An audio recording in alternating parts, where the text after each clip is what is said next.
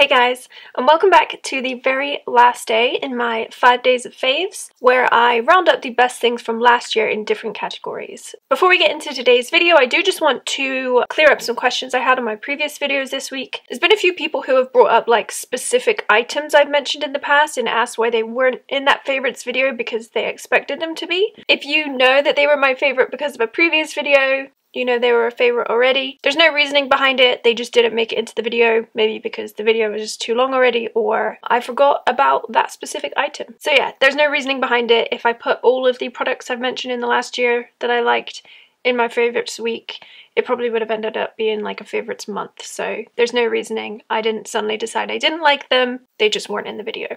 So for today's video, I'm going to be covering my wildcard favorites. So this is basically just anything that didn't really fit into the other categories. So yeah, let's jump in. And what I'm drinking is actually one of the favorites. So I'm drinking the Pukka Supreme Matcha Green Tea, but I did just want to mention Pukka as a brand. Great tea brand. They do lots of great things for the communities that they work in. So I will link them below if you're interested in some tea bags. The next thing I want to mention, and a very obvious one, is my Snap White Teeth Whitening Kit. Teeth whitening is probably one of the top 5 things I get asked about, and it's always Snap White. Prior to using Snap White, I used Beaming White, which was the same brand. So I've been using them for a few years now. Great results. I've even asked my dentist when I've had checkups, like, is the whitening okay? Like, you know, there's no damage or anything. And every time he said that there's no issues. So I even asked him if he could get my teeth whiter than this, and he said no, so it's done me very well. And I love hearing from you guys when you've got this too, because everyone's usually like, wow, my teeth are whiter already. So it's just a home whitening kit. You get everything in here to give you like a customized whitening, so you get the trays to fit you. I do have a full video on how I use mine, so I will link that below so you can hear a bit more about it. But if you want cruelty-free vegan teeth whitening that really works, this is the one. The next thing I want to mention is my passion planner. So I did get into like the whole planner thing, like I found it like strangely addictive and I was like obsessed with all of the planner hashtags. I first of all got an Erin Condren, which I do really like. I think that is a great option, but I kind of got it because I wanted to do all the stickers and pretty stuff, and then I realized that that just wasn't an efficient way for me to plan real life things. Like, it looked pretty, but it wasn't really that useful for me. So I decided to go ahead and get myself a passion planner, which is much more kind of like just utility, not any of the frilly stuff. I did get it a couple months into the year, so I can show you some of the blank pages. So you have Sunday through Saturday, you have your focus for the week, you have a little area to put down good things that happened once you get to the end of the week, you have a personal to-do list and a work to-do list, and then a little area here. And I just think it's a very well thought out style of planner. So this was my one from last year, and then for this year I actually went for the bigger option. So as you can see, there's quite some size difference. It's probably about twice the size. The reason I got the bigger one is just because I'm more of a kind of visual spaced out person. That's the reason I got the giant iPhone. Also because it usually lives on my desk. So the fact that I can have this nice and big and open, and I can see exactly what I need to be doing. The week layout is exactly the same. You also have like the monthly layout, and I just think it's an awesome style of planner. Definitely what works best for me. So yeah, I would say if you are looking at them and you can't decide between the two, if you are going to be kind of like throwing it in your bag or whatever, maybe go for the smaller one, or if your writing is smaller, go for this one. But if you are someone who needs things to be like nice and laid out and clear and have lots of space, I would say go for the bigger one, especially if it's just going to basically live on your desk, but you might travel with it occasionally. Definitely glad I tried this one out, although it might not be like as pretty and there's not as many stickers made for it. I do think they're an awesome planner, and I do still use some stickers. I pretty much only use them from one Etsy store. The store is honey inked, so they're just clear stickers with just very simple designs, which I really like, and I just keep my stickers in the back pocket in the planner. That's been my favorite planner for the past year, and also the one that I'm taking into this year too. Oh, and I think that they are pretty reasonably priced as well, so that's always a bonus. The next thing I want to mention, which I cannot fit in the screen, so I'll put some cutaways in, is my Rhian luggage. So this is the luggage that you can pair to your phone to track it. You can weigh it itself. It also has a built-in charger that you can use on your phone, which I found to be really, really helpful. So I have the carry-on size and then I have the bigger size, and I just think they are incredibly made bags. I've only travelled so far with the smaller size, but I was super impressed with it, and I would imagine that the bigger one is going to be about the same. But if you do want a really kind of efficient gadgety carry-on that's very light when it's empty, looks really nice, and is just a great option, I would really recommend checking out Rhian luggage. The next one I want to mention are my wireless headphones. So these are from the brand LSTN or Listen Sound Co. So the headphones themselves look like this. I usually put them like behind my neck, and then the ends of them are magnetic too. So if you are kind of getting on and off a plane or something, or working out and you've just taken them out, they just snap together and they're kind of safe around your neck. They're not going to go anywhere. I think that I've got weird ears because the Apple headphones never fit in my ears. Most headphones don't fit in my ears, but these ones are really nice. So I think I have the smallest earbud piece and then the biggest wing piece that just kind of hooks itself on into there like that.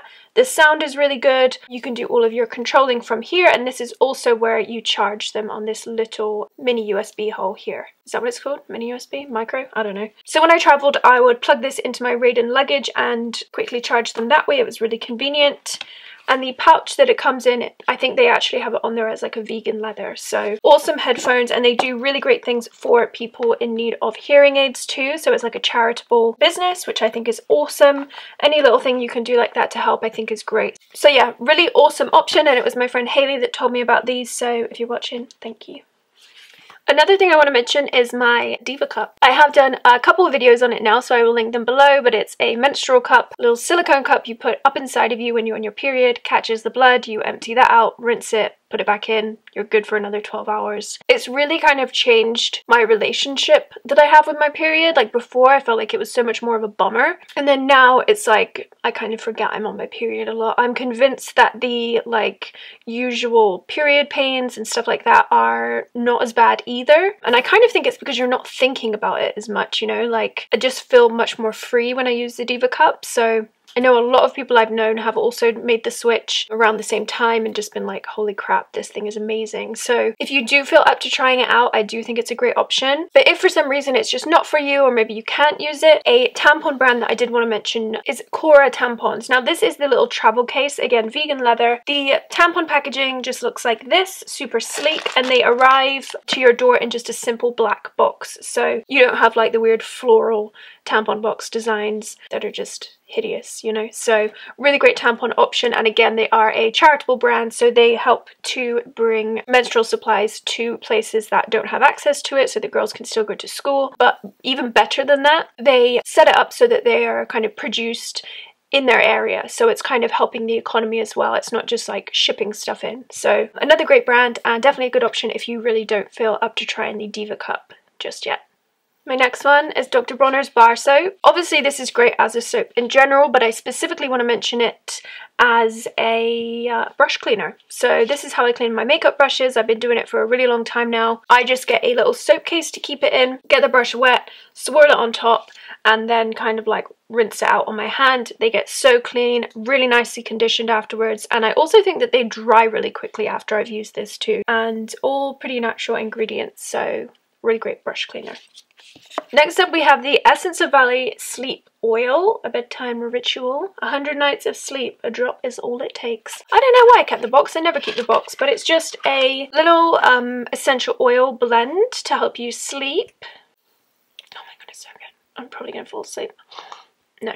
I put a drop of this like on the back of my neck sometimes, or I'll put a drop on my pillow, and I just think it's been really nice to then associate that scent with sleep. So whether this makes me sleep or I just have that nice association with the smell now, works really well for me. I think it adds like a nice little ritual to the nighttime routine. Love it. Definitely would recommend if you are someone who likes to have like nice scents and things when you go to sleep. The oils in it are lavender, cedarwood, marjoram, ylang ylang. So yeah, really great kind of sleep oil. Love the smell. Next I want to mention a amazing candle. It's really expensive. You don't have to tell me. I buy it like once in a blue moon, and I burn it for about an hour, and then I blow it out, and a whole floor of the house will smell really good, and kind of like the next floor too. So it's the Diptyque Feu de Bois, which I think means like wood fire or like bonfire. So it definitely does smell just like a really handsome fire. Do you know what I mean? That's the only way I can think of to describe it. A handsome wood fire. So again, definitely one that you're probably not going to be buying all the time because it is really expensive. But if you do want a treat or maybe like something really nice to put on your wish list, this candle, goddamn. The next thing I want to mention is actually the thing that I've planned this video out in. So it's my appointed notebook. So they're made in America, I'm pretty sure in Washington, and it's just really gorgeous stationery pieces. Really gorgeous, very simple. I think they have some different styles, and I just really love the notebook. The inside pages are lined, and then on the back they are plain. There's a little space for the date, and they're perforated along the side too, so you can rip them out and they still look pretty. Had to mention my Mophie charger for my phone. I think it's amazing. I love the design of it because it's all very compact. You have the little button on the side that tells you how charged it is, and then the top panel opens. You've got your lightning charger here, and then the USB charger to charge the battery pack itself. If you ever want to charge and charge at the same time, does that make any sense? You can charge into your computer or outlet and into your phone, and it will charge your phone first and then go back to charging the charger itself. So I just think it's a really awesome compact design. You can get an even thinner one, which Adam has. I think it's maybe about 2/3 as thick as this, but his doesn't have as many charges on it. So really great option, and I just love how simple and sleek it is. A kind of generalized wildcard fave I wanted to mention was getting photo albums printed. So my sister does these every year. She makes a little book about my nephew. So each year all of her close family members get a copy, and it's just really cute to like look back and see how things have changed throughout that year. And then I decided to do one for Adam when Balthazar died, and I kind of put it off for a little bit because I was like, this is going to be really painful to like look through pictures, but it was a really kind of like healing experience for me. I know that's not going to be for everyone, and that probably sounds like really airy-fairy, but I got Adam a big book of Balthazar printed. So I just looked through and kind of arranged them in order throughout the years and gave that to him. So I just kept it really simple. This is the front and then this is the back, and I did it on Shutterfly. But I just really think that kind of printing stuff out now is really nice because I think you're more likely to like look at a physical book than you are to go through and look through your phone, or maybe like you have stuff on this computer and stuff on this phone and this person's phone and this camera. I think really like taking the time to compile it into a nice book is a really nice idea. So whether it's like for a dead pet or each year for like family members, for your kid, pictures of your kid, I mean, I just think it's a really nice idea. So I just wanted to put that in here, that printed like photo books or albums is my fave. And then the next two things are food, so I'm going to have to show you a cutaway. The first thing is the rice cake pizza, which I make when I'm hungry and lazy. So you take a rice cake, you put a slice of follow your heart Gouda on it, you microwave it for like 20 seconds, and then you put sriracha on top. Rice cake, pizza, yum. And then the last thing I want to mention are the Gardein fake chicken sliders. Wow. That's just been a life-changing snack, honestly. I'm just obsessed with them. So, yeah.